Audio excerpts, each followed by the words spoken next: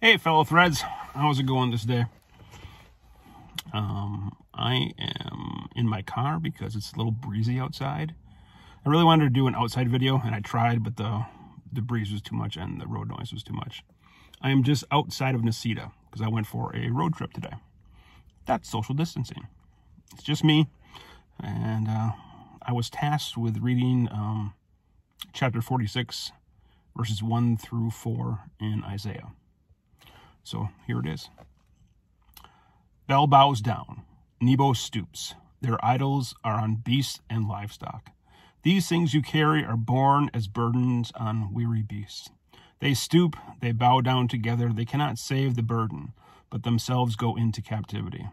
Listen to me, O house of Jacob, all the remnant of the house of Israel, who have been born by me from before your birth, carried from the womb.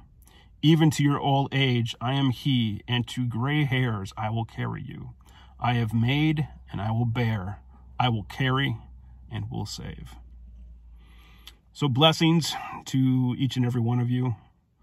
And can't wait till we are together in worship again as the body of believers. So God bless you all.